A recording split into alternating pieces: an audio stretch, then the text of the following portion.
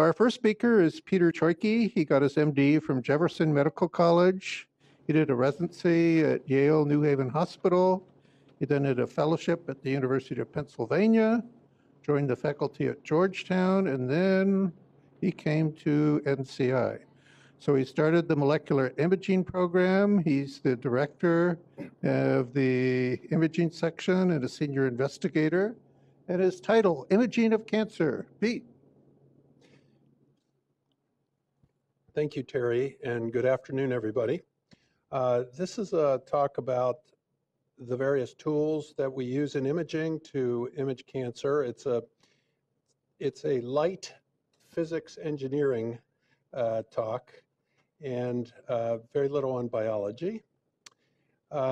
Imaging, of course, is extremely important in cancer. We use it for screening, for instance, for lung cancer or breast cancer, staging, and monitoring of treatment, and then after treatment for recurrent disease and establishing prognosis for the patient. So the main imaging devices that we use are the computed tomography or CT, magnetic resonance imaging, ultrasound, single photon emission computed tomography, positron emission tomography, and optical imaging. And we'll talk about each of these in turn, describing both their strengths and a little bit of their limitations. So one of the things you'll notice as you walk around a radiology department is that, with the exception of ultrasound, which is the odd man out, these machines all look superficially about the same. They have a gantry and this sort of donut that where the imaging takes place. And it's the reason why this imaging all looks about the same is that it's all tomographic, meaning it cuts the body in planes, and the geometry is such that the circle is the best way to accomplish that. And we'll show why that's true in a second. So let's begin with the workhorse, computed tomography. So this is a CT of a person who has a lung cancer that's, as you can see, sort of spreading into the parenchyma of the lung. So how is this image obtained? Well, basic to all imaging using X-ray is the production of X-rays. And in order to do that, you have a very high voltage coil that releases electrons at very high energy, typically in the 50 to 150 kilovolt range. And these electrons strike the anode, which is usually a tungsten target, and the result of that interaction are X-rays that are promulgated in multiple directions. But of course, we don't really want all of the X-rays that are produced, so we collimate this beam using some kind of heavy metal. Could be tungsten itself, or it could be lead, to direct the X-rays in a specific way. But this is the very basics of an X-ray tube. In fact, this is really not very different conceptually from what Wilhelm Röntgen did in 1898 when he first observed his wife's hand on an X-ray film after exposure from a primitive cathode ray tube. But we've modernized things quite a bit. So our X-ray tube now goes around in a circle, creating a fan beam that goes through the patient. And the patient lies on this gantry and then travels in and out on the table. So as you cut away a modern CT device, you'll see this X-ray device, which swings around the patient at several times per second.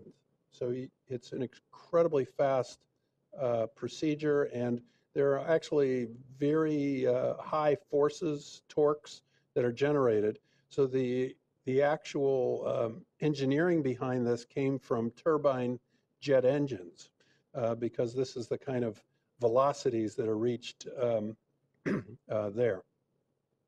And then there's a series of detectors, usually now, although this one's depicted just opposite the X-ray tube now, they are really all the way around the patient. And these are what detect the residual X-ray that comes through the patient. So how do we form an image? Well, I think it's pretty intuitive. If you have an X-ray source and this very simple 4-tube patient, and you start applying X-rays in this direction, you'll see an output like this. If you move a little bit, you'll see an output like this in this direction, and so forth. And if you then back project each of these, you'll start to form a crude reconstruction of what this sample looks like. And of course, this is a very crude example with not too many different X-ray positions. But if you imagine 360 or 520 or even more such positions, you could get very refined, detailed images, which you can then form into either slices or stack those slices to form a volume or a 3D volume. And so the modern CT scanner creates these inherently 3D volumes of data. And this is an example of what I mean by 3D volume. From the same set of images, we can reconstruct the image coronally or sagittally, and each one has a particular value to it. So, for instance, the kidneys are particularly well depicted in this coronal plane. The spine is very well depicted in the sagittal plane. Another trick that you can do with this image, the same image set, is you can window the CT. This is a digital image, and as a result, you can change the grayscales such that it highlights either some structures, like in this case the heart, or in this case the lungs, where you can now bring out all the intricate vessels throughout the chest. Typically we use the Hounsfield units, which is a -1000 to +1000 scale, and 0 being pure water. So if you were just going to do a water phantom, your CT scanner should read out 0 for that. But bone is +1000, very low density air is -1000, and then there are a series of tissues in between there that constitute the CT image. And because of the assignment of these grayscales, depending on how you do it, you can either get an image like this or an image like that. Now, CT is really the workhorse of modern radiology departments. It's widely available, relatively inexpensive for an imaging device. It requires very minimal preparation on the part of the patient, meaning nothing by mouth beforehand and only drinking oral contrast media, although that's even no longer an absolute. And then it's a very rapid scan from the neck to the pelvis. On our machines here at the clinical center, it's about 2 to 3 seconds of scanning. And in fact, the table moves so rapidly that they've had to put brakes on the table so that the patient doesn't shoot off the table because of the acceleration. It's very high resolution. It's relatively inexpensive. But there are some drawbacks to CT, and the number one is radiation. Among the sources of radiation today, CT is probably the most contributory because it's so ubiquitous and because the doses are relatively high. It's a very common source of radiation exposure in the general population. And so a lot of work has gone on recently to try to reduce the radiation dose. Additionally, CT requires the use of an iodinated contrast media, and they can occasionally cause allergic reactions, and in patients with existing kidney damage can exacerbate that kidney damage. And a third disadvantage is ultimately the only thing CT provides is anatomic information. Now, that's a lot of information, but it can't tell you or characterize the disease very well. So radiation reduction in CT is extremely important, and it's been really led by concerns about exposure of young people to X-rays when they are much more sensitive to the effects of ionizing radiation.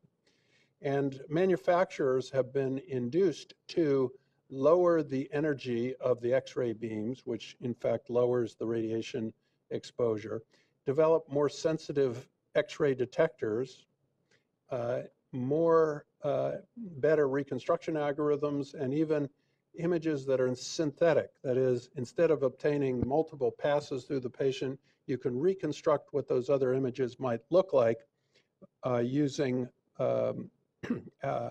reconstruction algorithms.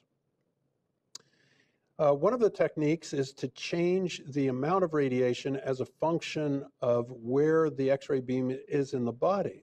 So you can see in this sideways view of the patient that the amount of tissue that the X-ray has to go through in the lung is considerably less than in the abdomen. So you can actually reduce the X-ray exposure as the X-ray goes through the chest portion of the exam, and then increase it accordingly as you get into the abdomen and pelvis. And the net result is a lower radiation dose to the patient. Now, iodinated contrast media is a very, very important fundamental of CT. If we didn't have iodinated contrast media, scans would look like this. They're useful, but they're not that useful. For instance, there's some kind of mass coming out of the kidney that you would recognize without contrast, but after you've given intravenous contrast, you can see that this is a simple renal cyst and of no consequence. But without that, there would be a lot of uncertainty, and you might even try to biopsy that lesion to find out. So it really helps. So these are some basic structures. Usually around a benzene ring, there are multiple iodines, and there can be monomers or dimers. And there are two basic classes of these agents, the ionic, which were the early agents that we used, and non-ionic. This is what we use now.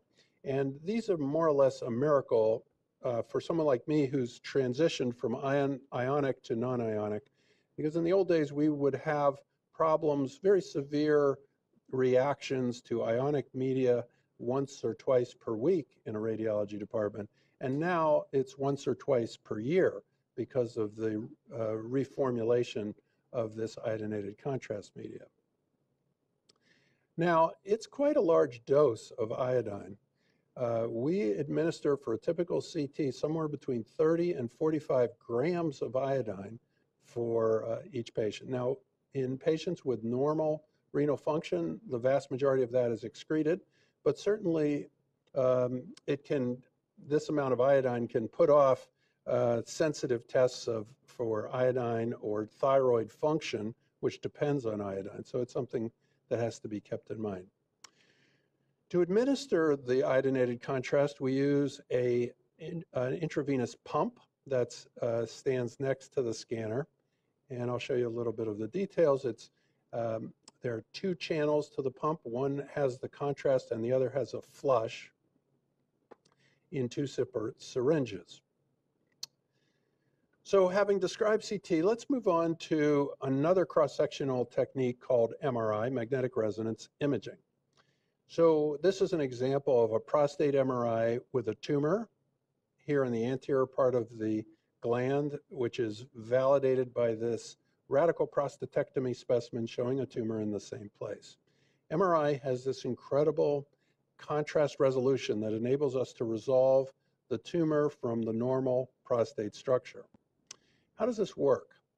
Well, we're not going to go deeply into MR physics in the span of this talk, but suffice it to say that this technique depends on hydrogen protons, which are typically, as we sit here in the Earth's magnetic field, going in random directions. There's no order to these spins. You can think of them as little tiny magnets, and they're not influenced by the minute magnetic field that we're being exposed to right now from the Earth. But if you put them in a strong magnetic field, you can get them to align with the magnetic field, either in the same direction or the opposite direction. And it's a slightly lower energy state to align with the external field. So you get a slight preponderance of spins aligned with the magnetic field as opposed to against the magnetic field. And that is the entire basis for MRI.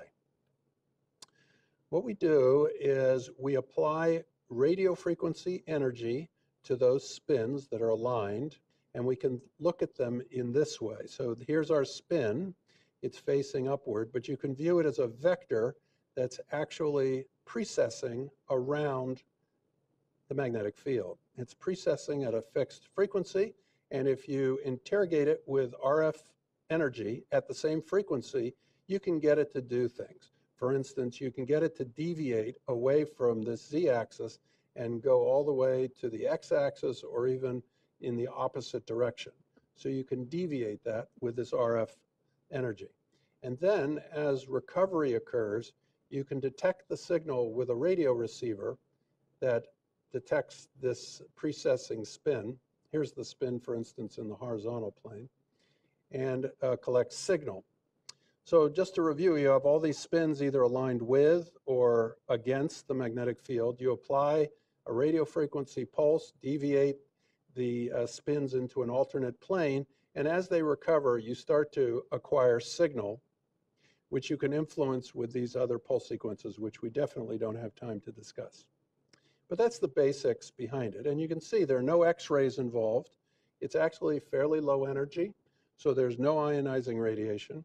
And yet you can obtain really fantastic images from this really amazing anomaly of nature, if you will, or characteristic of nature. Well, how do we create the MR imaging? It's similar to the CT in that we use a kind of back projection technique, but instead of using X-rays, as I put in this insert image, we're using magnetic gradients to decide where the signal is coming from. And by accumulating a lot of gradients at different strengths, you can figure out where the various signals come from using antenna, RF antenna, very similar to a radio antenna. Now, as we look at the engineering behind an MRI scanner, it's an extremely complex device. And in the center of it lies the patient. And then around that are these gradient coils and radio frequency coils that will apply energy. But very key to this is this layer, which is where there are, the wire is wound around a core to create a superconducting magnet. So this is all immersed in liquid helium and vacuum packed so that no heat can get into it. And once you charge the magnet up, it can go on for many years so long as you provide it with superconducting level temperatures such as liquid helium. So there's actually a huge amount of energy contained within an MRI because the energy is put in and then it's trapped in these electrons, which are in a never-ending circle around the patient, creating this very strong magnetic field. Now, at the top of the magnet, you'll see a vent called the cold head. And in the event that there's a problem, maybe a short circuit in the wire or some kind of heating event, this liquid helium will rapidly turn from liquid to gas, and it has to be vented very quickly out of the room. Otherwise, the room will fill up with helium gas and will displace actually the air in the room. So it's a very critical safety feature to have this vent on the outside. So MR has a number of really good advantages. No radiation, inherently multiplanar, and there are all kinds of little tricks you can play with the pulse sequences so you can get something called T1 weighting or T2 weighting, diffusion weighting, contrast enhancement, and spectroscopy. And this is just really the big ones that you can get out of MRI. So it's a way of really obtaining a lot of information from tissue. It is much slower than CT. It takes a lot longer. Remember, we said 2 to 3 seconds for a scan of the chest, abdomen, pelvis. That's really on the order of 30 to 40 minutes on an MRI. It's also a more expensive device. It doesn't show you calcifications. And there are some critical safety issues that have to be burned into the ethos of people working around MRI, because otherwise metallic objects can become lethal projectiles. And incompatible implanted devices such as pacemakers or cochlear implants can malfunction if the patient is inadvertently placed in a magnet. So this is the way an MRI looks. It's got the gantry. This is where the superconducting coil is, where the magnet is. And the magnet is always on. Whether the lights are on in the room or not, the magnet is always at full strength. So if you don't see anybody around, the lights are out, you say, oh, it's safe to go in because the magnet is off. Wrong. The magnet is always on, and it's dangerous. And you can see this quench pipe in the roof here, which is exiting outside the building to get helium gas out should it heat up. We have an injector very much like with CT, and there's a lot of emphasis on hearing protection because these machines are very, very loud. So commonly we'll put an earplug in the patient, and then on top of that, these noise canceling headphones through which you can also hear music and other things to distract you. But the major purpose is to protect the ears from very high decibel. So we work a lot on safety in MRI, and it's very much ingrained into people who work around MRIs. So all these objects can become lethal in and around an active MRI. The MRI literally will grab it out of your hands and project it into the magnet. And you can imagine scissors, for instance, flying at 60 miles an hour into a gantry. If there's a patient there, that can be a very serious problem.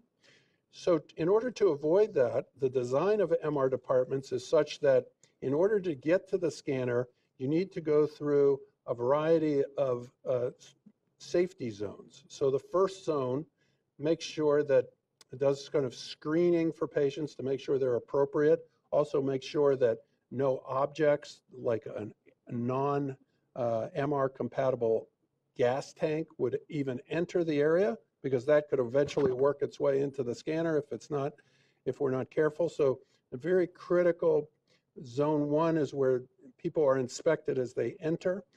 This might be a reception area. And then they go into a changing area where they're quizzed about the presence of internal implants, and only then will they be allowed to go into the control room and ultimately into zone 4, which is where the MRI scanner is. So in the early days of MR, there were some nasty accidents. Fortunately, most of them didn't involve patients, but they were extremely expensive to repair. So this is a floor buffer that's made its way in, surprising very much the night crew that was trying to clean the floor. And here's a cart, and you can see they had anticipated that the cart might be a problem, and they had wrapped all kinds of ropes to hold the cart from being sucked into the magnet, but the ropes were not strong enough. So bad result.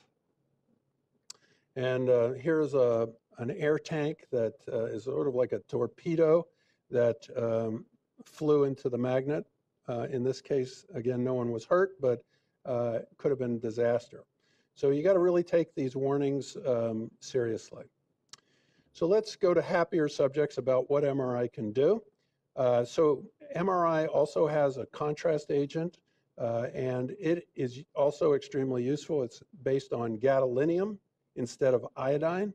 And here are some molecules that are contrast agents for MRI. And gadolinium is a metal, so it needs to be chelated. And there are different kinds of chelates. Some are stronger than others that will retain the gadolinium inside this molecule. And that's important because gadolinium ion, the free ion, will get into the bones, the liver, and other organs and cause trouble unless it's chelated, in which case it'll just be excreted out. So you may have heard in the lay press about problems with gadolinium. And I want to talk about that a little bit because it is a significant issue, but it's nothing that is, it's something that we've adapted to and now have ways of managing. So about 5 or 6 years ago, this was the current status of the contrast agents that were available. And from a performance point of view, they all looked and worked about the same. So there wasn't really a reason except price to choose one over the other. But there were very big differences in the thermodynamic stability, that is, the ability of that chelate to retain the gadolinium. And these are in orders of magnitude. So you can see this group is about 16 or is in the 16s, whereas this group is in the 22s to 25s. And that's multiple orders of magnitude stronger. These aren't just linear, these are logarithmic differences. Well, it turned out that gadolinium did in fact come off some of these agents. They're no longer widely used because of that reason.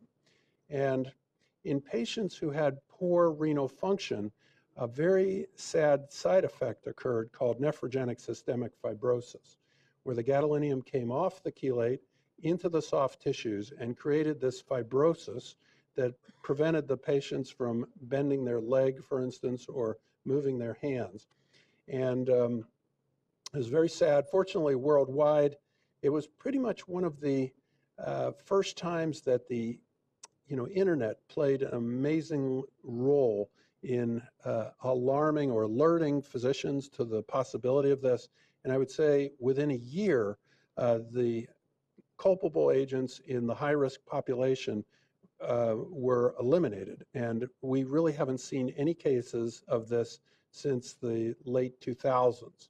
But it's a good object lesson in how dangerous the gadolinium can be if it comes off the chelate. So gadolinium is highly toxic. Patients with normal renal function usually excrete it rapidly, and there's nothing to worry about. But patients with severe renal damage may take weeks or even longer to excrete the agent, and eventually the gadolinium comes off and causes a profound inflammatory response.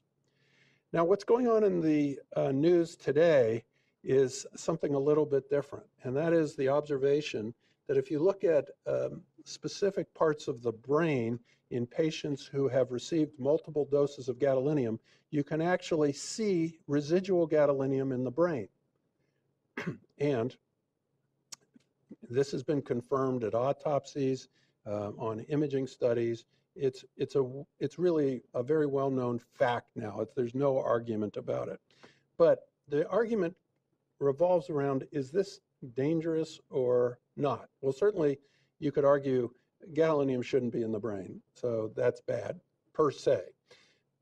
But in fact, very large correlative studies trying to identify neurologic symptoms in these patients have been negative. We can't find any sequelae of this.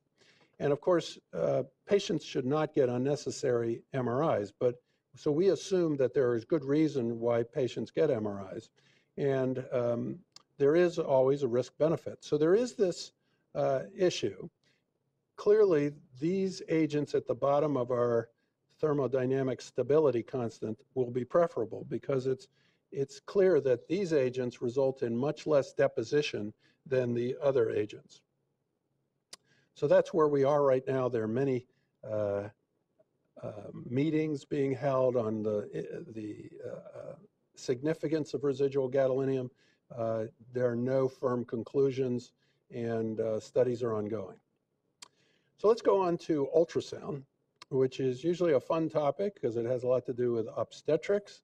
And ultrasound is a great technique, really one of my favorites. And the basics of it are really straightforward. It's sound waves that you can't hear, but sound waves that are sent out from a transducer, reflect off an object, and are received. Now, what we actually see as an ultrasound is related to the speed of the sound as it goes through this tissue, not necessarily just the reflection, because the faster returning waves will be amplified and slower ones will be decreased, and then you can form a grayscale image based on that. So there are all kinds of great effects that you can see from putting ultrasound on a patient. Here's a transducer on skin, and if there's some kind of object in there, such as a metal plate that blocks sound. I will also say that air blocks sound. So if this is the lung, you won't get any sound going through where the air interface is. The sound can be absorbed. It can be reflected, as we mentioned. It can be scattered in multiple directions, like little punctate calcifications will scatter the light. So you'll see this kind of amplified glow coming from microcalcifications. The light can be refracted, or the sound can be refracted just like light, or diffracted just like light. And the technology is deceivingly simple. That is, it looks simple, but it's really very complicated. Inside the ultrasound probe is a piezoelectric crystal that when you apply electrical current to, will produce ultrasound waves through the interface. And you can get all kinds of different frequencies and intracavitary probes. These are commonly used during intraoperative procedures, no radiation, and handheld real-time imaging.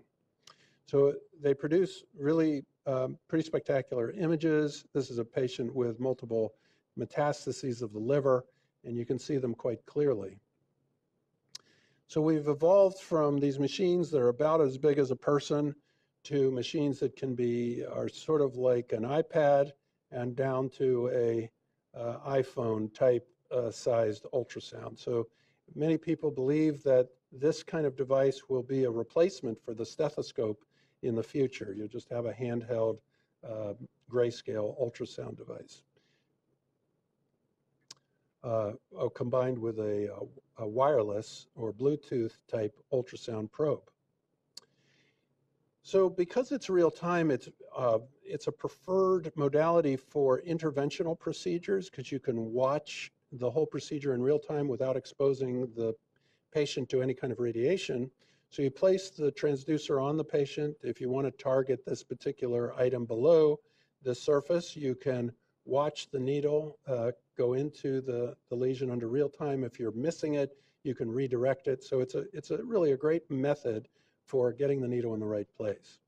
So again, no radiation, real time, inexpensive. Globally, this is the imaging method of choice around the world. It's quick, no prep, no injection. There are a number of disadvantages to ultrasound, the prime one being it's very operator dependent. It's not something that you can just pick up and learn. You really need quite a bit of experience to do good ultrasound imaging. And I analogize this to if you were in a dark room, such as this room, and it was completely black, and you only had a flashlight, and you shine the flashlight around the room and then stepped out of the room and someone said, well, what's in the room? And you would see what you shine the flashlight on, maybe some chairs, maybe the wall, not great detail. But if you didn't shine the flashlight in the back and see the garbage can in the back, you might not even know that exists. So you only see what you look for, whereas CT or MRI gets kind of the whole picture of the room. Ultrasound's also difficult to quantify, and there are many areas where you can't do ultrasound. For instance, the lungs, remember I said air just completely reflects light, sound, so you have that problem. Brain covered by bone and other bones. Now there is a contrast agent for ultrasound. It's called microbubbles, and they look like this. They're on the order of microns in size, and they're filled with a fluorine gas, a perfluorocarbon gas. And they are injected. Because of their size, they tend to stay in vessels. They don't leak out of vessels like gadolinium and iodinated contrast media will leak. And when you insunate them, they often will explode because of the compressive forces from the sound, and it will release these little pockets of gas. The gas will then you just breathe it out as the method of excretion. But it can be useful in identifying lesions that might be hard to see without contrast media. And you can see these hepatic lesions here very nicely, and the vessels that are very easy to see because of all these microbubbles within them. It's a very safe agent, but it's not in widespread use because of the availability of other agents like iodinated contrast for CT and gadolinium for MRI, which are easier or at least more commonly used. So in some developing countries, these are more commonly used than in the United States. So home stretching it, we're going to talk about some nuclear medicine techniques. The first one is what's known, it's a mouthful, it's single photon emission computed tomography, or SPECT. So it's really two things together, the single photon emission and computed tomography. So computed tomography you're all familiar with. It's really the same ideas, nothing really unique there. But let's talk about single photon emission. What is radioactivity? Well, radioactivity is the decay of a nucleus into component parts. So one way a nucleus can decay is by releasing essentially two protons, two neutrons with a net 2+ charge, or an alpha particle.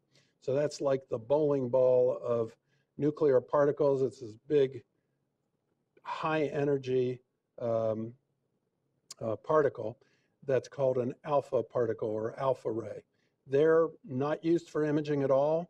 They are used for therapy to some extent. The next is the beta particle or beta ray, which is a single electron, highly charged, that's emitted from the nucleus. And the final is a photon or gamma ray that's emitted. So we're talking about this, the gamma ray, which is the lowest of these three energy sources, but it comes out of the nucleus in any random direction, very unpredictably. So you have single photon emission, and somehow you have to gather that information into an image, and that's the task. And that's called SPECT imaging. So in order to see it, you first need a compound that's radioactive and that goes to a specific part of the body that's of interest. So here's an example, technetium methyl diphosphonate, or the bone scan. So that's an agent that has this radioactive single photon emitter, technetium-99m, and it's conjugated to this compound that actually acts like phosphorus. So wherever there's calcium, it'll bind, and that's why it's a good bone agent. And you can see the way that looks in this patient with metastatic disease, where all the areas of bone destruction and regrowth and repair are going to be active and show up as hotspots on the SPECT CT scan. And the bone scan is really a fundamental scan for nuclear medicine.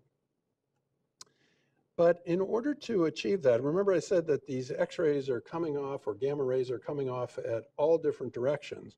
And if you're ever going to hope to understand where they're coming from so you can create an image, you need to collimate them. And so always there's this grid, typically made out of tungsten or another heavy metal, that will reject any gamma ray that's off axis, that doesn't go straight down the collimation. So only the straight collimated beam is allowed through the collimator, and then it can be detected by these detectors.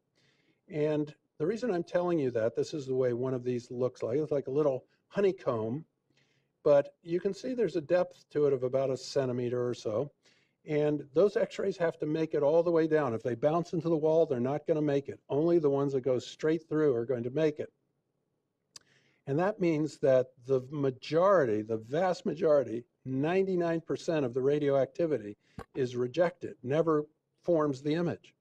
It's absorbed by the patient, yes, but it doesn't form the image.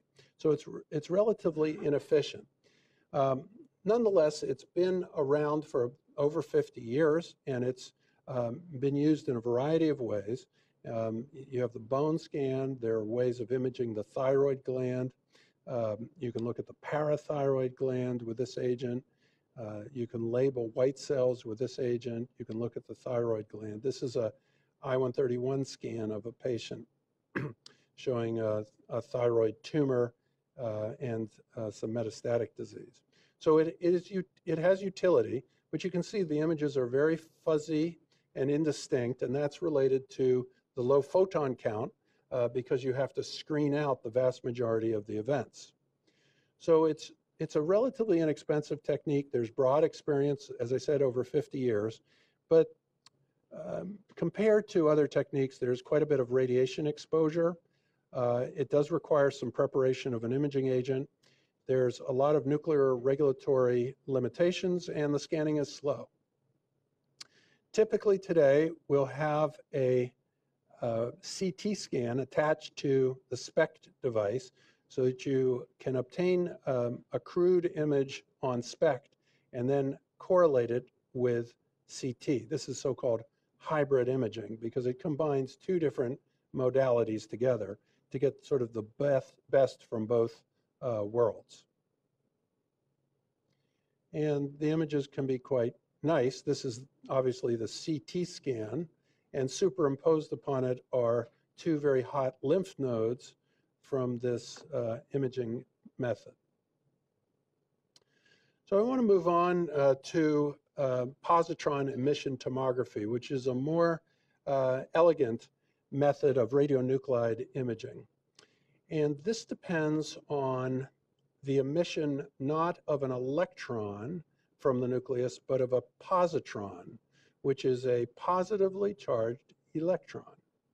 Now, those of you who took some nuclear physics in college will accept this. Others of you may look at me very doubtfully. For those of you who look at me doubtfully, it's also known as antimatter, which sounds even more dubious. So, but what does happen is this positron will encounter an electron. So antimatter meets matter, and it annihilates. And in that annihilation is released are two gamma rays with a characteristic energy of 511 keV in opposite directions. And we'll talk about that in a little more detail. So just to review, for instance, this F18 nucleus gives off a positron. Not all atoms or isotopes produce positrons, so only a select number of isotopes will produce positrons. And there's probably about 10 or 15, only about 5 of which are really relevant to medicine. So that, depending on the energy of the positron, it'll flow away from the nucleus. The higher the energy, it'll get further away. But eventually, it'll counter an electron and annihilate and produce these two oppositely directed gamma rays of characteristic energy. And because of that, if you have a ring of detectors around this event, you can detect where the event happened, at least the line of response as it's known, because this detector and this detector will detect an event opposite each other. And because you have that in 360 degrees, you can really start to compose an image based on all these different lines of response. So this is better in the sense that it doesn't require collimation. The event itself is collimated. You know the direction from which these the event took, and so that you have a lot more a priori knowledge about where it's coming from. So this is a very powerful technique. My program is very focused on PET scanning because it's incredibly sensitive. It has nanomolar to picomolar sensitivity, and it's already made huge advances in the field of cancer. One of the most dramatic has been the labeling of deoxyglucose, or FDG, which is the most common PET agent used. And this is based on the work of Otto Warburg, who made the observation that cancer cells and some other processes switch to a process called aerobic glycolysis, in which, despite the presence of oxygen, will process pyruvate to lactate rather than pyruvate to the Krebs cycle. The Krebs cycle, much more efficient, throws up many more ATP molecules than does the glycolysis. But nonetheless, it's used by cancers for some known and some unknown reasons. And as a result, the transporter for glucose on tumor cells is amplified. There are a lot of glucose transporters on cancer cells. So when you put in this artificial glucose, it's taken up rapidly by the cancer cell in the expectation that it's sugar, and it begins to be acted upon by the hexokinases, but because it's not really a sugar, it's a deoxyglucose, nothing happens to it. It's not metabolized, and instead it just accumulates in the cell. More and more molecules of this just come into the cell. So it becomes a great way to image because you get this amplification in those cells that trap the FDG. So I picture Lou Sokolov, who is a famous NIHer, who really did some of the fundamental work on deoxyglucose. He is not, you can't credit him with the PET agent per se, but he had the fundamental work here in the 1950s and early 1960s that laid the groundwork for this agent. Its remarkable contribution to imaging. So this is the way a PET scan using FDG looks. It's a lot of brain activity. There's a lot of heart muscle activity normally because of the heart muscle uptake of glucose.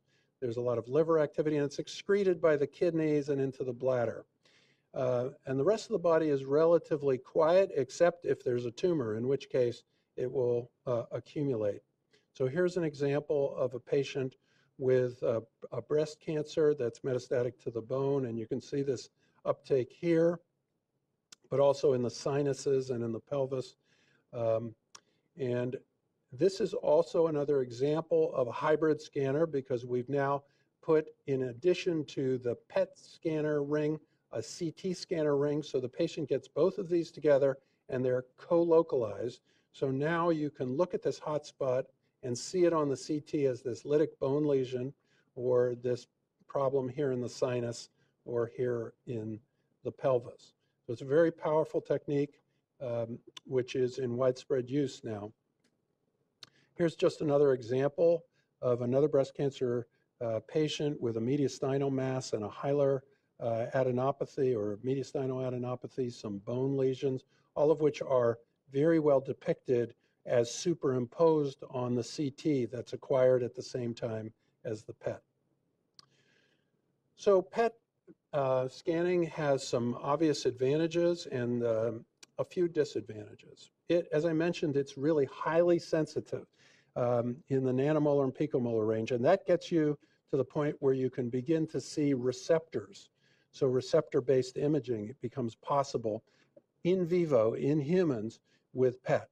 It can provide metabolic information, so FDG is just one example, but you can tag glutamine or a fatty acid and see the uptake and the dependence of the tumor on those kinds of molecules.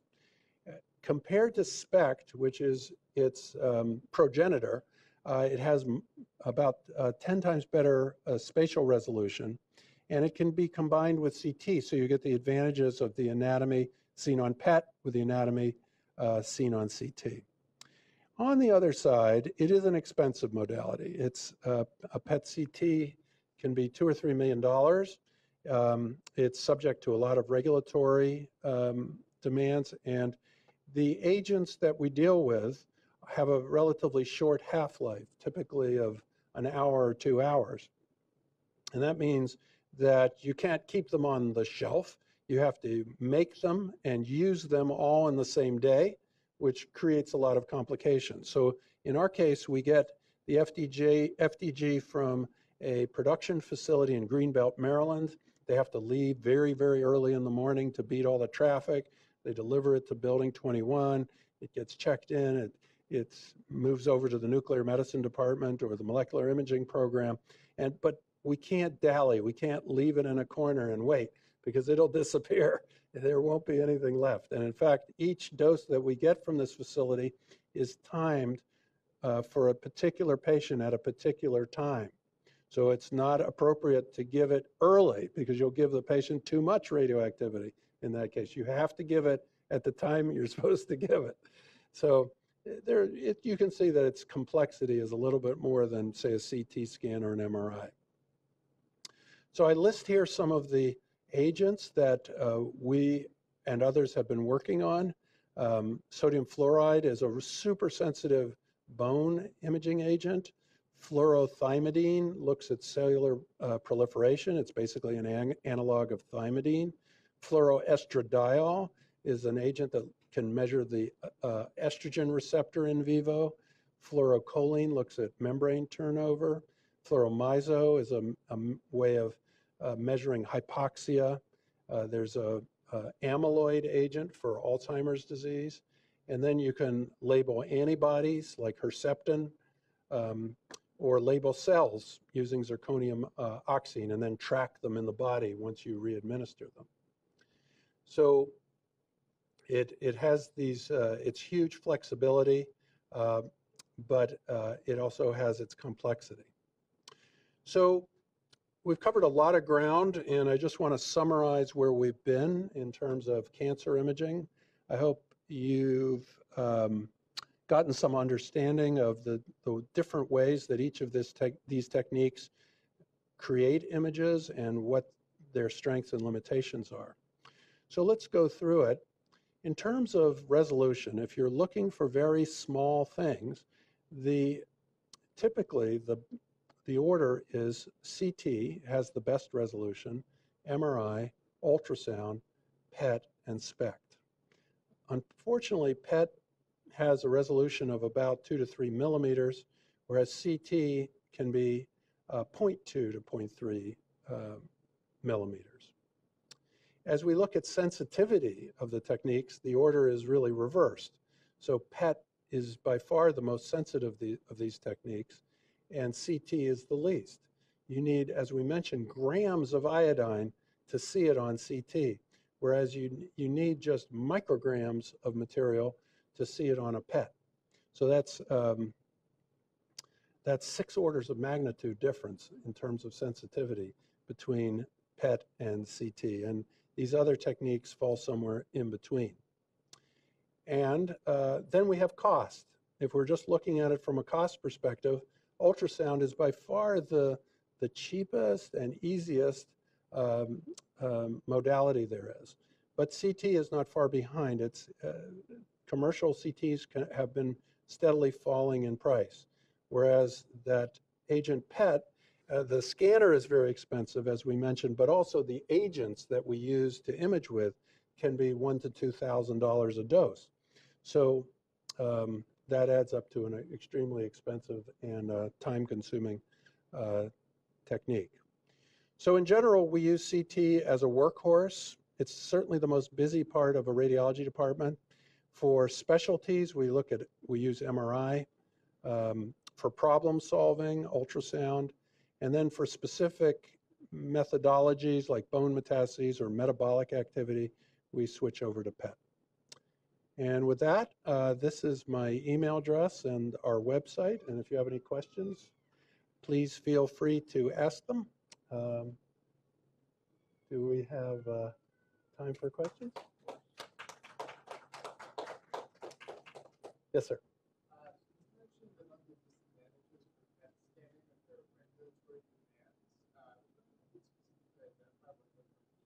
Sure. So,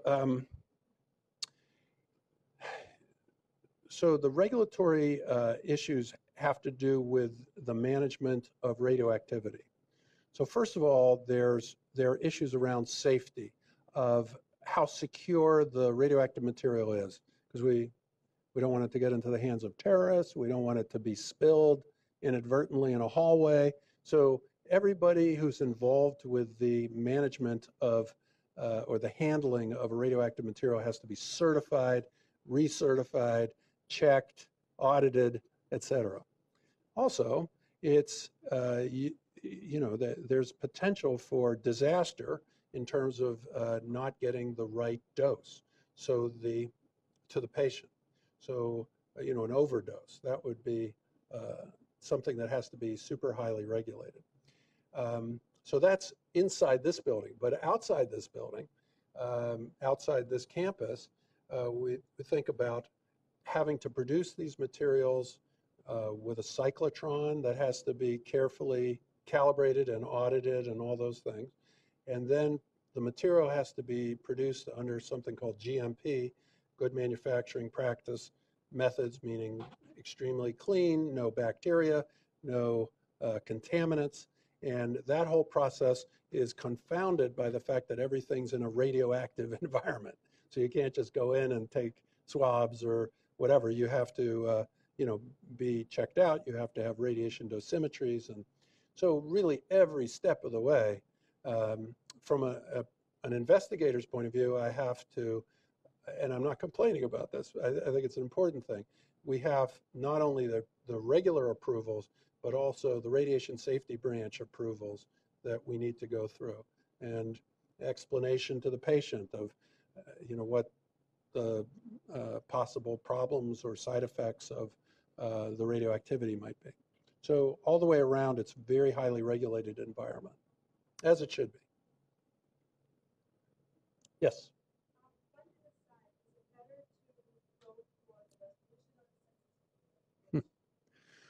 Yeah, so the question is whether you should go for resolution or sensitivity. And that's a great, they're trade-offs, basically. In some cases, for instance, if you want to detect or you're worried about very, very small lung metastases in a patient, that's resolution, for sure. You really want to see them, you need a very good chest CT. On the other hand, if you're looking for a deposit in a bone, the X-rays, although it has terrific resolution, won't be able to resolve even a small number of cells in the bone. But a bone scan, especially a PET bone scan, will readily resolve that. So there you're looking for sensitivity. So there's no easy answer to your question. It's sort of on a case-by-case basis, but those are the inherent trade-offs that we think about when we're recommending what the next best test is. Thank you. Anton, he got his Ph.D. from the University of Southern California. Then he was a fellow at the Scripps Institute in California. And he worked at a company called Caliper Life Science. And then he came to NIH. And he's currently the scientific director, Division of Preclinical Innovation at the National Center for Advancing Translational Sciences. His title today, Process Improvements to Drive Small Molecule Translation. Anton. All right, thank you, Terry. It's great to be here again.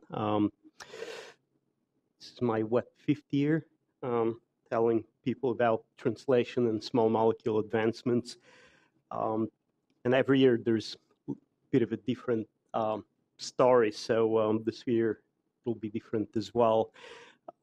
So what we're engaged with is traversing this path between a basic discovery as announced in journals like Science, Nature, and coming up with an actual treatment that benefits patients.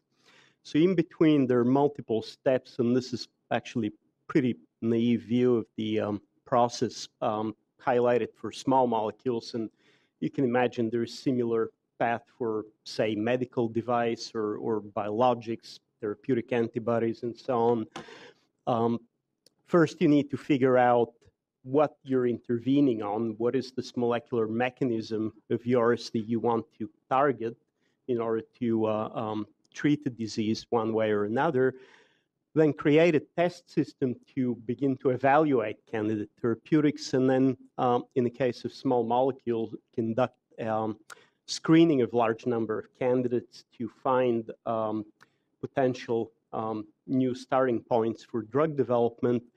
And then there is step of medicinal chemistry, where the molecule has to be modified in multiple ways, sometimes over the course of a decade, making thousands of analogs of the initial candidate to improve properties, improve, say, solubility, bioavailability, and so on. And then the candidate is tested in animals, usually, to show efficacy in a disease model. And only later on, it is progressed to actually testing in humans. So this process in between is fairly non-glorious. Many times you don't publish many papers, especially in the late stage development. But if you couple it with failure rate at every step, it accounts for the fact that you have a lot of science papers out here, a lot of great stories, especially with the sequencing of human genome, great advances in biomedical sciences, and very little comes out the other end. And you also see various estimates as to how much it costs to develop a new drug, and it's somewhere in the order of $2 billion. That, of course, is not the cumulative cost. It's the cumulative cost accounting for failure as well. So each project, assuming it's successful, may cost relatively little, maybe only $50 million. But if you couple that with the failure rate, you end up with this enormous price tag. There's also reports that the productivity in this sector is declining, so more dollars going in, fewer approvals coming out. So clearly, just throwing money at the problem is not enough. Also, you look at this graph where there's almost 7,000 diseases. A lot of them are rare genetic disorders, so single mutation based or related. And there are only about 500 diseases with known therapy. And for sure, there's going to be more diseases described in literature going forward. There are a lot of undiagnosed diseases at present. At the current pace of drug approvals, it'll take about 2,000 years to address all these diseases. So clearly, it's not acceptable. So we're trying to dissect the problems associated with each step of this translational process, translating basic discoveries to final tangible improvements in human health, and trying to define solutions, test the solutions, and disseminate the improvements in these processes. So what are the different problems if you start to sort of unpack this statement? There are many of them. They're both scientific in nature as well as organizational. Just to pick a random example, I'll be talking quite a bit about our ability or lack of ability to predict safety and efficacy of a candidate therapy at an early stage. So we're working heavily on trying to improve these test methods. Finding scalable approaches to address so many diseases. Can we come up with platform approaches to address, say, 50 diseases at the same time? List goes on and on. There are problems in the clinical space. For example, by some estimates, about half of the clinical trials initiated in this country failed to reach completion for all sorts of organizational reasons, usually lack of enough enrollment, complexity of multi-site clinical trial. So this is largely organizational in nature. In a PI, tenure track-driven environment, there is very little incentive for team science. And when you go from that science paper to an FDA submission, you require a team effort. You need drug manufacturers, you need toxicologists.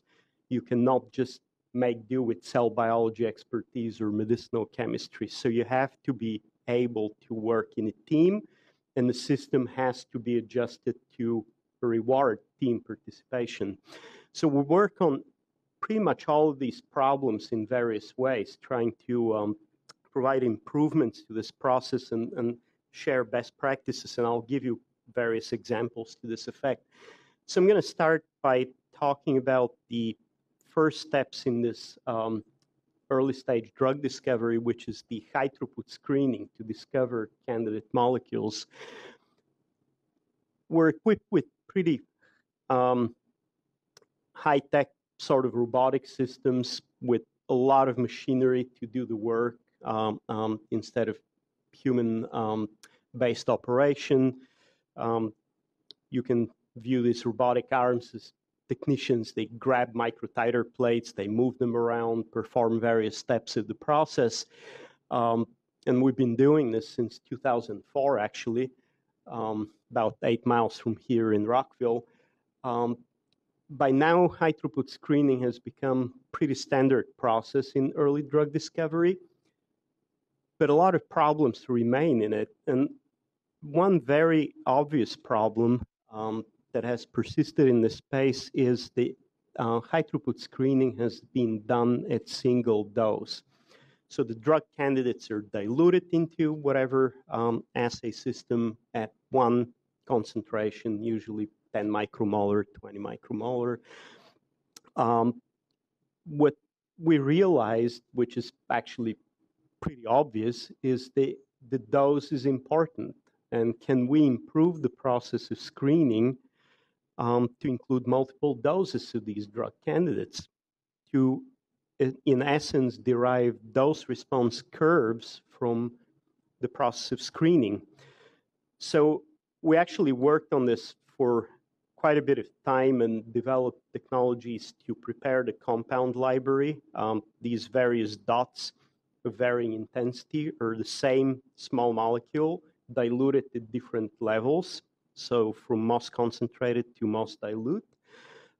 We developed informatics processes to analyze this data, to basically crunch 500,000 dose responses in 15, 20 minutes with minimal human intervention. You cannot do this in GraphPad Prism or Excel. And couple this with high degree of miniaturization. We use 1536 well plates, so basically 32 by 48 array of samples, and really low volumes, 2 to 8 microliters per test. And basically at the end, we get these curves or flat responses. We can characterize them based on IC50, EC50, so potency, as well as maximum range of response or efficacy, delineating shallow curves, full curves, partial responses, and so on. The net effect is to dramatically reduce false positives and increase reliability. We can rank compounds based on potency, do clustering based on structural similarity and all that.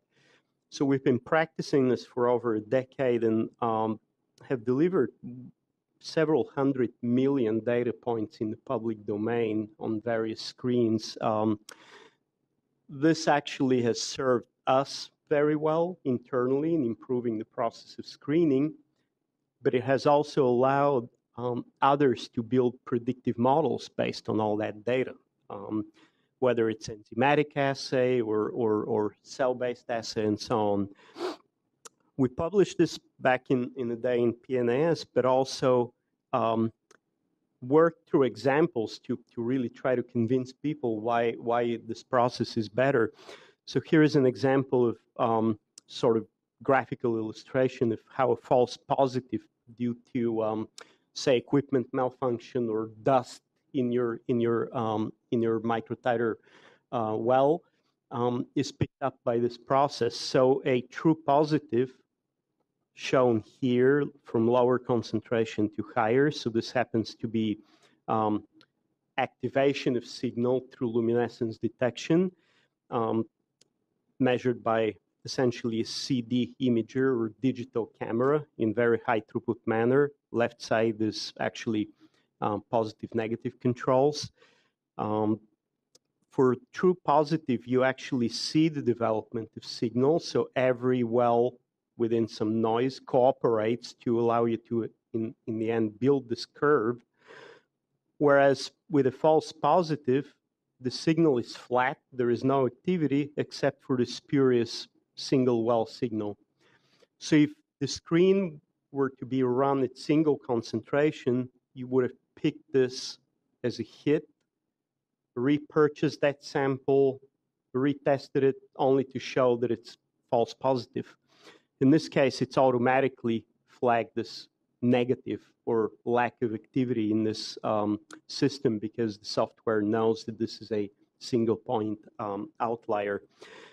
So to prepare the library for testing, it took a lot of planning, and I'm not going to go through the scheme in big detail, but you can actually start with traditionally delivered 96 well plate stocks, compress them into 384 well plates, perform serial dilutions, and then compress them one more time into 1536 well plates. So in the end, one 1536 well plate contains the equivalent of 12 or 16 96 well plates.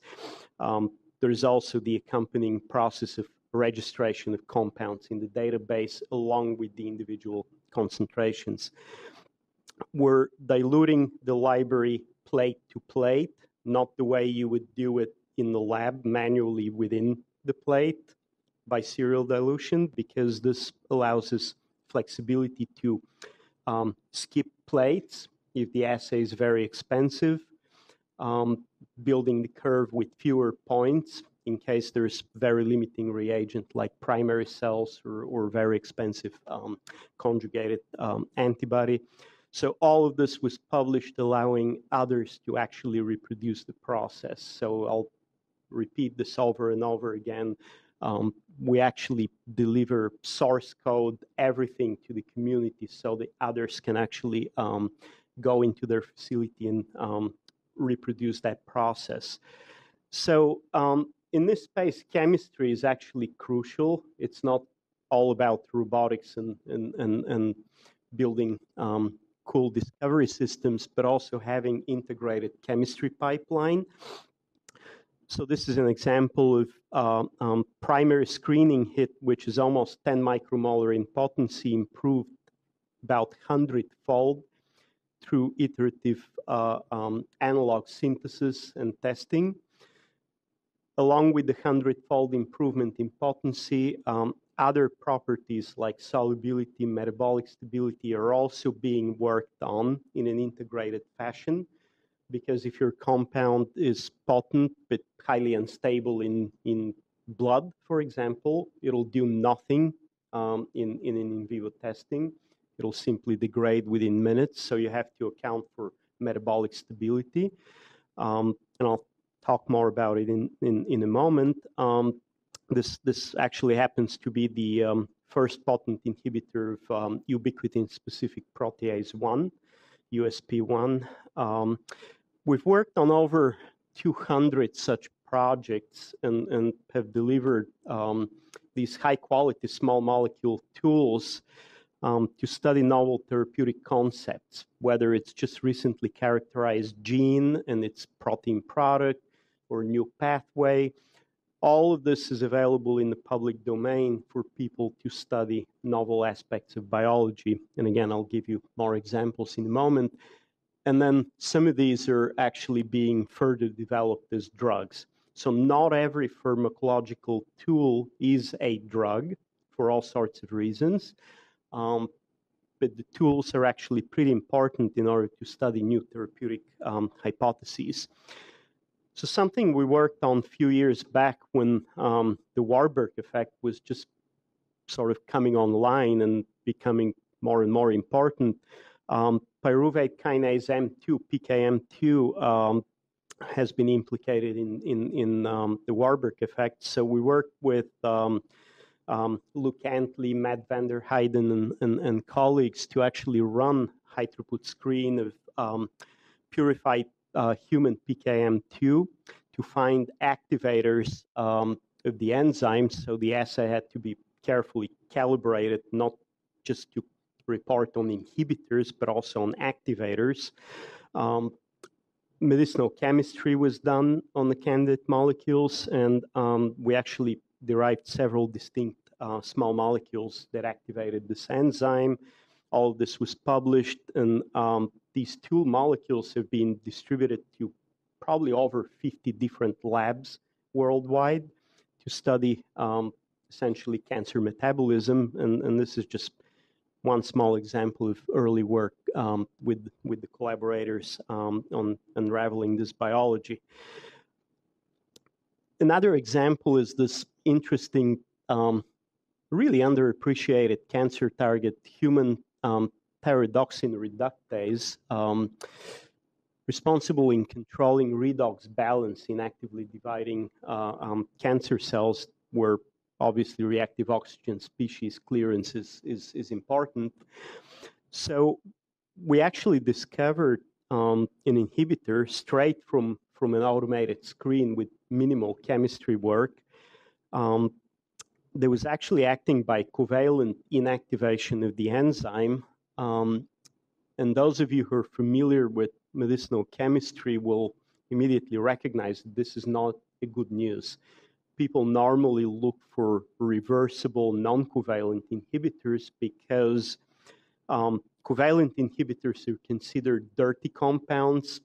They're believed to act on multiple targets in the human cell and therefore not worthy of pursuit for drug development. In this case, this molecule actually turned out to be highly selective. It was not reacting against any similar targets. Glutathione reductase is a similar enzyme in this ROS clearance pathway, but you don't want to hit glutathione reductase along with thyrodoxine reductase because it's actually active in every human cell. So a molecule that is dual acting would be extremely toxic. So it would be a non-starter. So our inhibitor ended up being extremely selective. And why is that? This enzyme, thyrodoxine reductase, has unique selenocysteine residue in the active site, which essentially is responsible for this reactivity. So this covalent action of the small molecule turns out to be extremely context-dependent, binding pocket-dependent.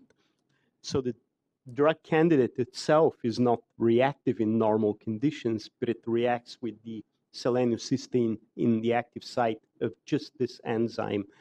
So this is some in vivo data on vehicle, tumors grow, imaged by FDG uptake, and then in the treated group, they shrink almost invariably, and that was done in actually several different models. So current status of this molecule is it's actually progressing. So first of all, it's a nice tool molecule for redox cancer biology, but it's also progressing out of Karolinska Institute in Sweden, where they actually spun out a company to further develop this molecule. So really interesting development here. So I'm going to switch gears and talk about another problem that I sort of mentioned earlier. We still have very poor ability to predict ultimate effect in vivo.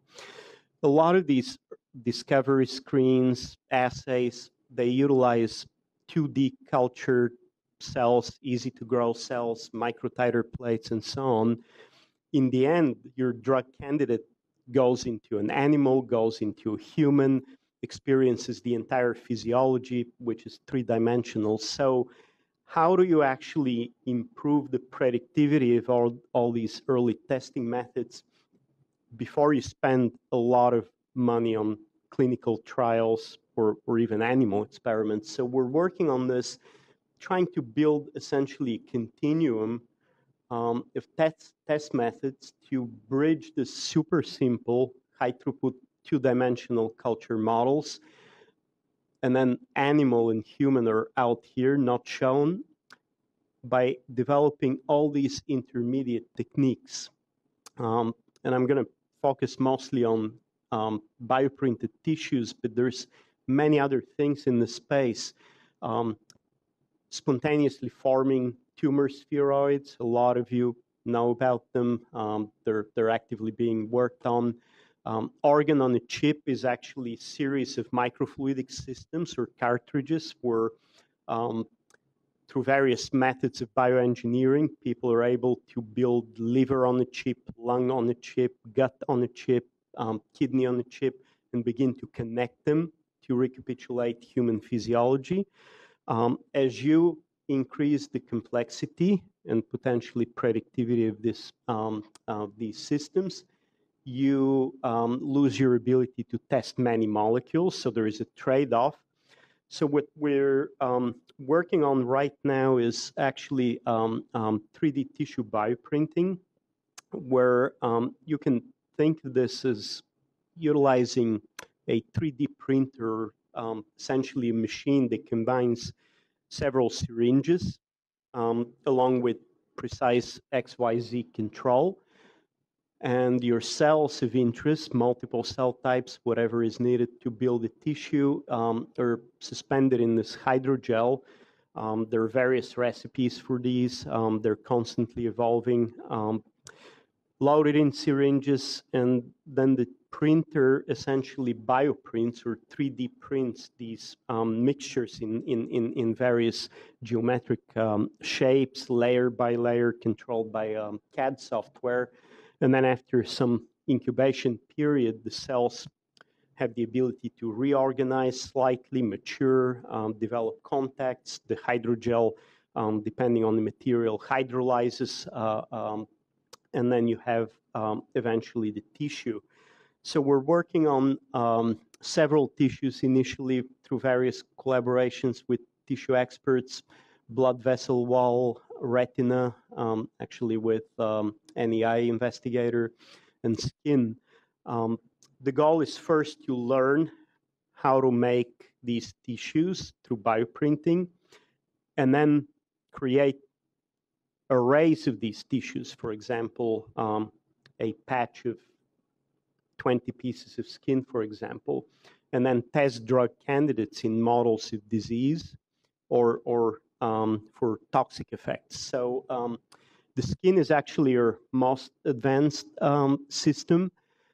And this is really just kind of a quick example, what you see in the internet from essentially anatomy books or web pages, and what we actually can make in the lab right now. Pretty good resemblance. We're working on tissue innervation, vascularization right now, and also essentially beginning to add immune system components to this model to build models for, say, psoriasis or melanoma. Yes?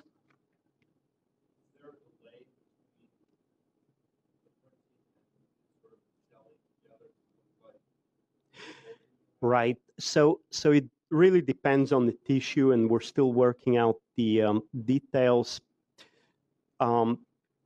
What happens is there is a delay, and a lot of technology development has to go into measuring what's happening there, because you can no longer just throw this under a microscope and magically see in depth.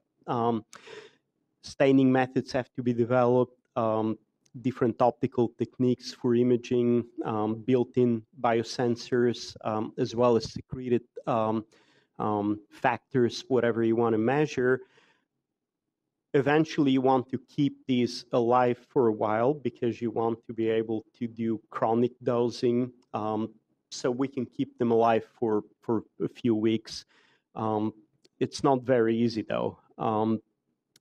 In terms of imaging, actually, the team has just recently published tissue clearing protocol to enable removal of lipid droplets and other things that essentially prevent you from imaging too deep into these tissues, because they're essentially a few millimeters thick at this point.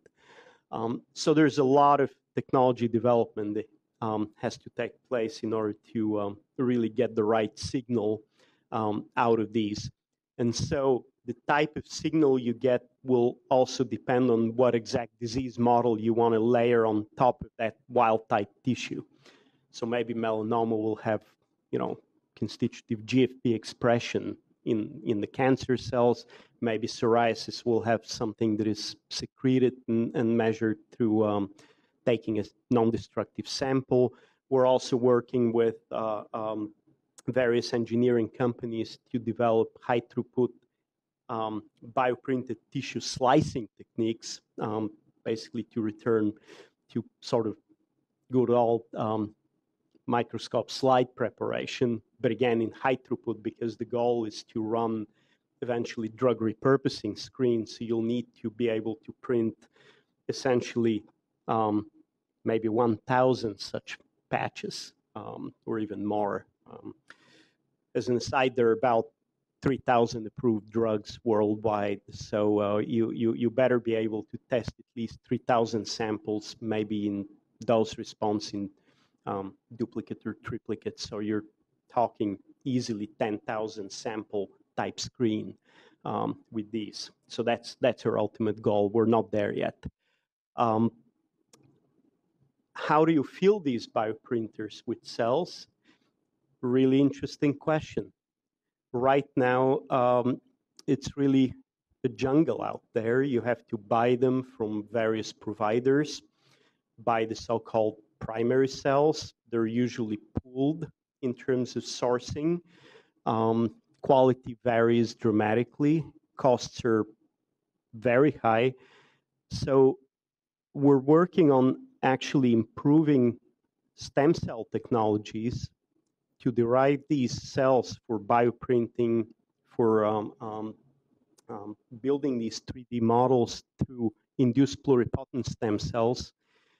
Those protocols are still highly variable. They're not scalable very easily. They're very expensive. So what we're doing is we're combining latest in automation to achieve essentially hands-free automated cell growth, almost like in a bioreactor where this machine can split cells, can detach cells, add media, all in sterile environment. So this is example with hepatocytes actually.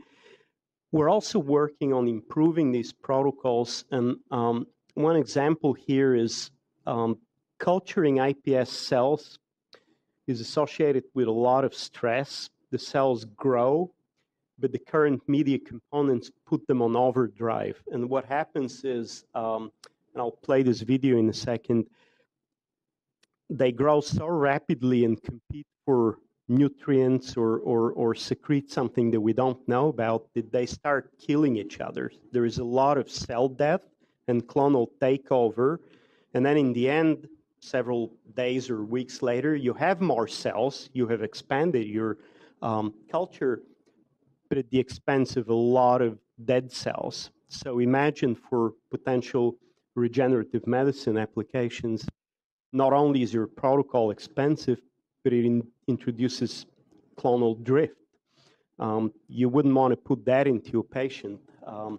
So we've actually leveraged their small molecule capabilities to run screens, including screens for combination of small molecules, to essentially come up with a 4-reagent combo that allows for essentially, quote unquote, harmonious stress-free growth of iPS cells.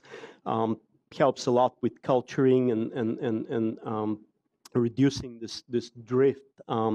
So green is bad, green is stress, that is dead cells, and essentially you're going to see more green on the left side and a lot less green on the right side. So these are all the dying cells and eventually clonal takeover, whereas here there's very little of that going on. So we're working on various protocols to also improve differentiation and replace expensive protein reagents with small molecules.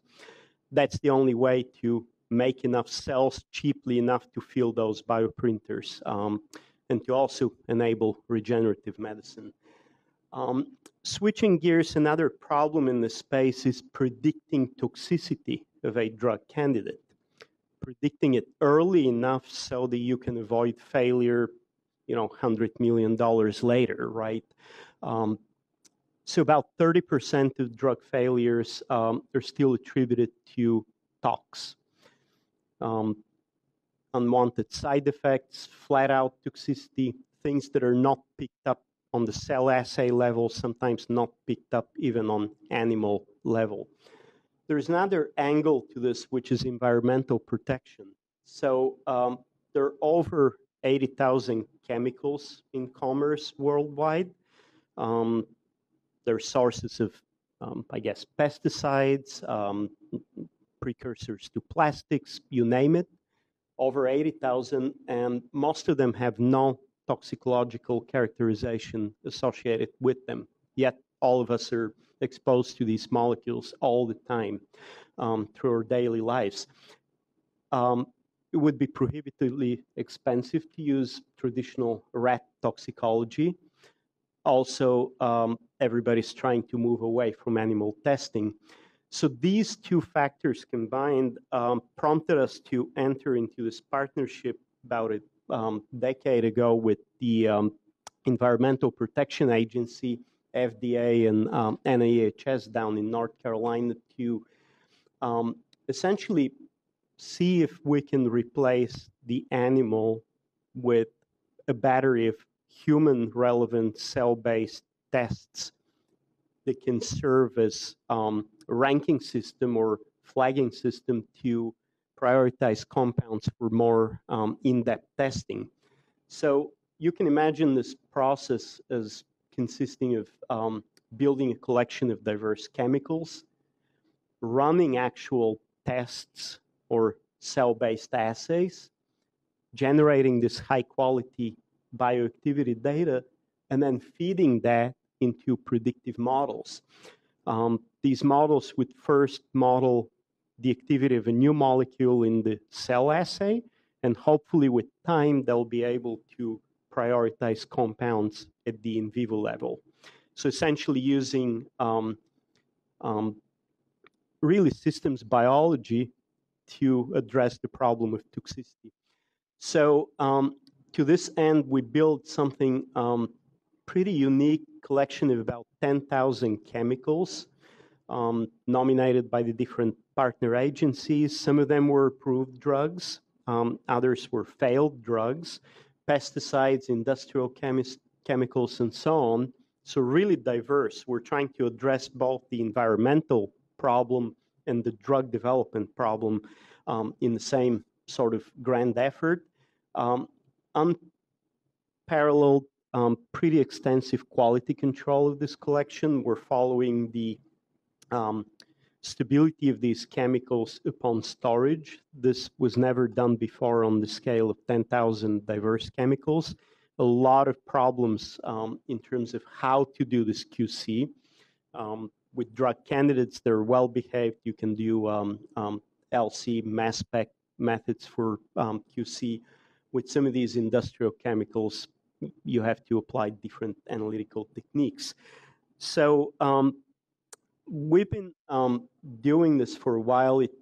We actually started it from ground zero. We had to build the robotics and the whole process for running these tests. And by the way, the assays all relate to various measures of toxicity. For example, endoplasmic reticulum stress response, DNA damage response, mitochondrial membrane potential, estrogenic activity, all these sort of hallmarks of badness, right? So we've generated almost 100 million data points for this effort. So this is really the largest ever systems toxicology data set delivered in the public domain. Every compound was tested at 15 doses in triplicate. So incredible resolution of this data set. We've actually put all that data in the public domain and used crowdsourcing to ask others to build predictive models. And the result has been actually pretty phenomenal. Some models are 80 to 90% accurate in predicting new chemical structures activity in a particular assay. The EPA has already begun to use the estrogen receptor cell-based assay for regulatory purposes. So this is really where rubber meets the road, at least in environmental protection, and many other organizations have used that data. And that effort continues with, of course, introducing the bioprinted models I mentioned earlier into this testing pipeline. Something else we're doing in this space, which I mentioned earlier, is building these experimental profiles of approved drugs metabolized by cytochrome P450, the different isozymes.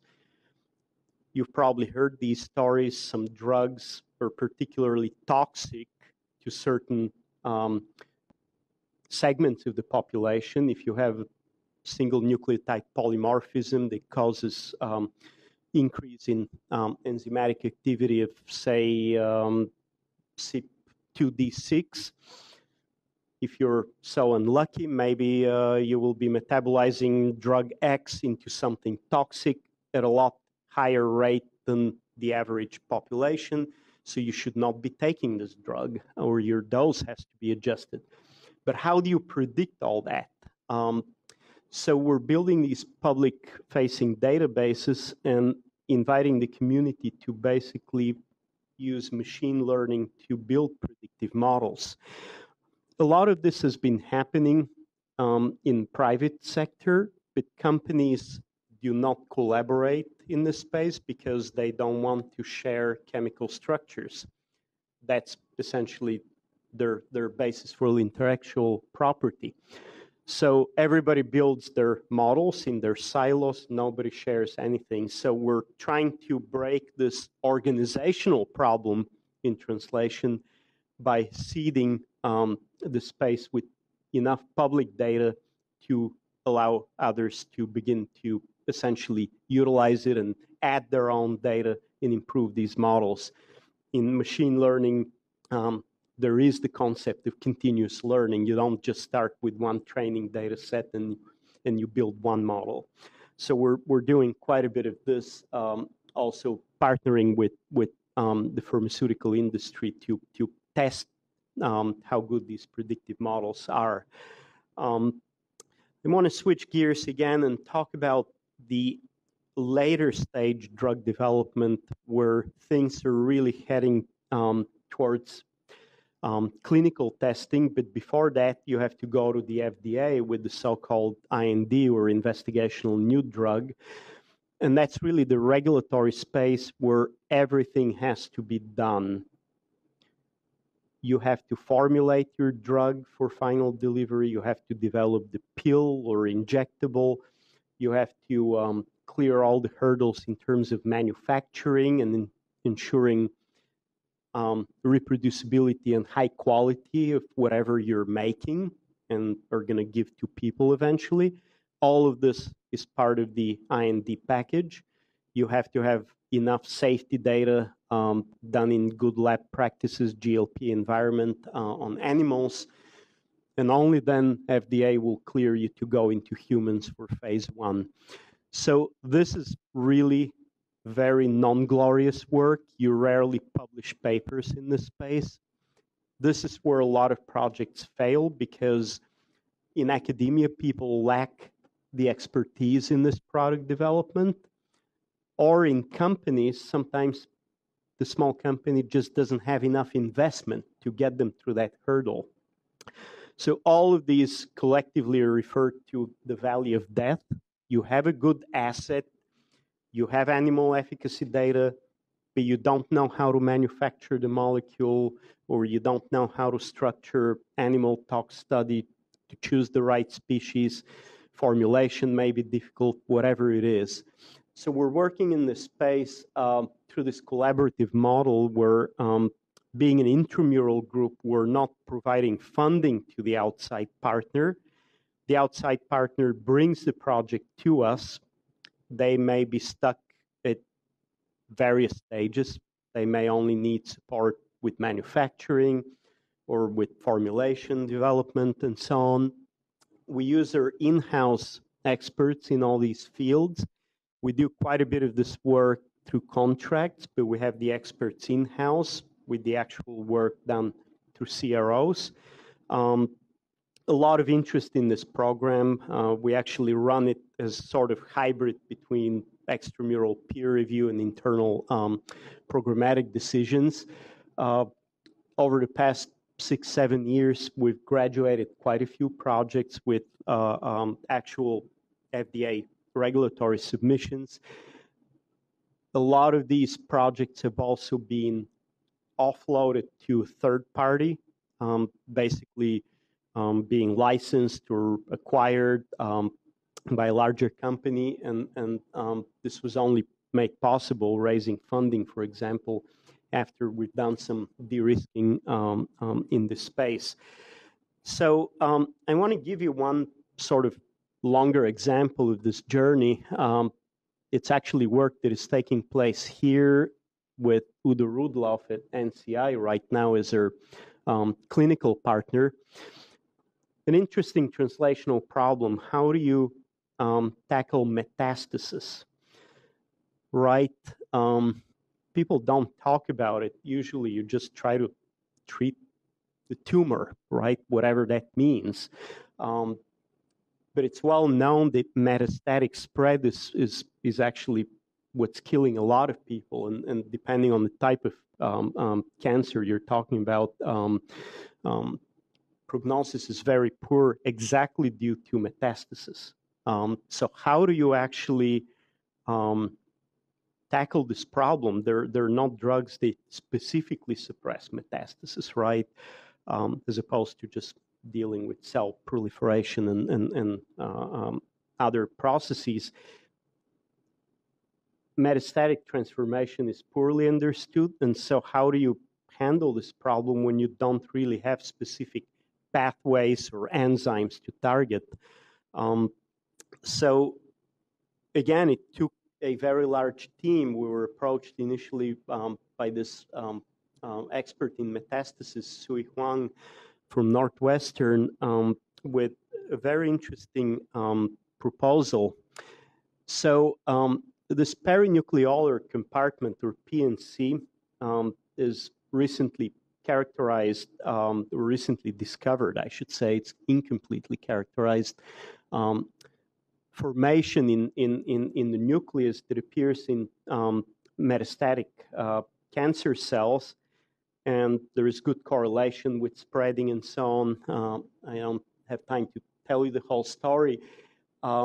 It is a pretty complex body of proteins, RNA, where you don't really have a single target. You only know the association and not much else. So the way to tackle this problem was we actually designed a phenotypic screen to simply look for molecules that disrupt or break apart the PNC as a cellular feature, while being careful not to select compounds that essentially kill cells. So that was the hypothesis. By finding, first, can you find such molecules? And then if you find them, will they actually have effect on metastasis? Disrupting this PNC doesn't mean, at least a priori, that you will actually have an effect on metastasis.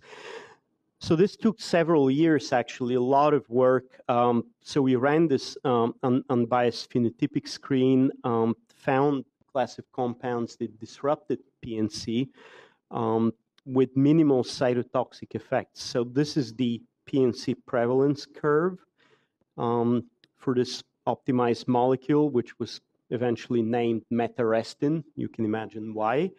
And this is its effect on cell viability. And it takes a lot of effort to figure out the right model of how to tease those apart. But you can see on almost 3 orders of magnitude of separation in the two effects. Udo Rudloff actually did a lot of this work in his lab, developing specific models for metastasis/spreading versus simply tumor growth. So the effect was pretty strong. This was actually published very recently. You can read the whole story. How does this work? We don't know yet. This is the I guess prime suspect, if you will. We had to develop a biotinylated version of this drug candidate to do pull down and find potential protein targets in the cell. So metarestin binds to this elongation factor 1A, stabilizes it thermally, so engages it in the cell. We could do what's called cellular thermal shift experiment to prove target engagement, and how exactly this engagement leads to disassembly of perinuclear compartment remains to be elucidated, but really it seems to be interfering with initiation of protein translation. That is one of the required steps for developing into essentially metastatic phenotype. So where is this project right now?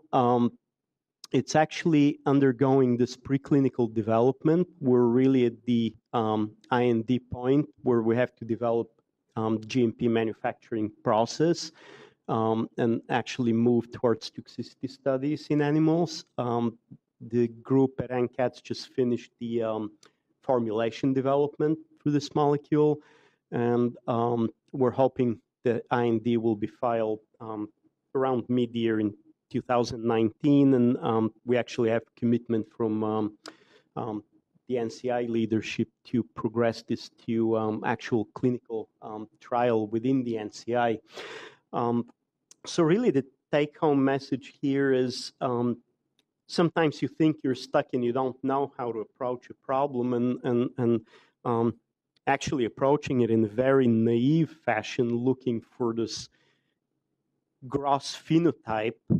You still have that feature, or did you break it up? Did it disappear? May actually lead something of consequence that is later on developable into an actual drug candidate. So if you don't have a specific cellular target like an enzyme or specific pathway, you can still go ahead and consider embarking on this discovery journey. So switching gears again, just quick word on this, which is one way we're spreading the word, one way we're disseminating best practices in this space of early discovery. We actually worked with Eli Lilly, major pharma company, to take their internal manual on drug discovery and make it public. Took a lot of negotiations with their legal team about 10 years ago, and with time we've actually built a pretty robust editorial team, and have expanded this and turned it into essentially a electronic book on the NCBI bookshelf, so we can constantly refresh content, add new chapters with great statistics of retrieval of the ebook on the web. We're trying to socialize the assay guidance manual, again, adding new chapters on, say, stem cells, GMP, regulatory affairs. Very recently, we actually started investing in video, essentially recording a lot of these chapters and lectures. And we're essentially branching off, in addition to having the electronic book, which you can read whenever you want, to actually having lecture series, which we call the workshops. So there will be 3 such workshops in early 2019. They're all in the area here. either in conjunction with conferences or actually on campus here. So you can actually learn more about it and participate. An interesting trend that I don't have time going into detail on is we're seeing for these workshops an increase in participation from industry.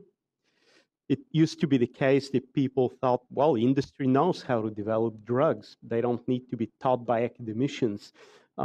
This is changing now. Companies are actually flying people to these workshops to learn essentially from this effort, which started in academia.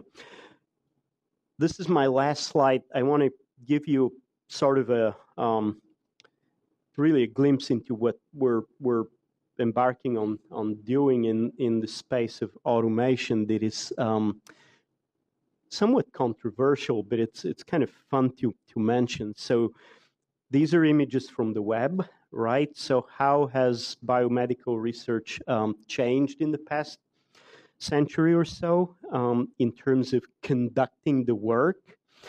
You see a lot of scribbled notes, clunky machinery, people mouth pipetting, manual work. Nowadays you have robotics, you have robotic arms, automatic imaging systems that scan your plate and deliver terabytes of data in several minutes, supercomputing and so on. What is wrong with this picture? In chemistry, except for protective clothing and safety glasses and maybe a couple of microwave reactors, not much has changed. Chemical synthesis is still conducted largely manually in the hood. For sure, people are not mouth pipetting anymore, but again, not much has changed. The round bottom flasks, spin bars, hot plates, and so on. So you can see where I'm headed with this. We're trying to automate chemical synthesis. We're just starting this journey. Others are trying to do this. There are many reports on automation of chemical reaction optimization, including in Science magazine. There are papers on the topic almost every other issue. What we're trying to do at our place is not so much design new reactions and automate them. There's plenty of talent out there on chemical methodology development. What we're trying to do is standardize everything as far as equipment, informatics systems to handle the new type of data and output from these, and put all of that in public domain to essentially enable everybody to practice automated synthesis for their own purposes. So that'll require, again, a lot of parallel developments in engineering of how to connect different reaction modules, as well as machine learning to improve the process of predicting chemical reactions and reaction optimization. I'll stop here and be happy to answer questions. Thank you.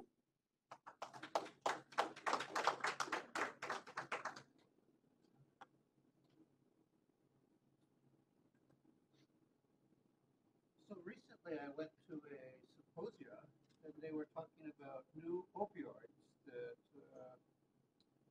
had analgesic properties, but they were non-tolerant. They didn't cause respiratory problems. So do you have any projects going on development of opioids? So check this out. So we're actually combining some lecturing on best practices in early discovery, small molecule screening, with the topic of opioid crisis. This will be a 2-day workshop / symposium where we're going to share some of our best practices and capabilities in small molecule discovery, and experts on pain, addiction, and overdose are going to come in and talk about latest in this space. We are receiving extra funding through the so-called HEAL initiative to work on building 3D bioprinted models for pain. So a lot of co-culturing of different neuronal types, developing IPS differentiation protocols to develop all these different neurons. They're very hard to produce, and working on novel targets, including in collaboration with NIDA and other ICs, actually. So stay tuned. Okay, well, thank you, Anton. Thank you.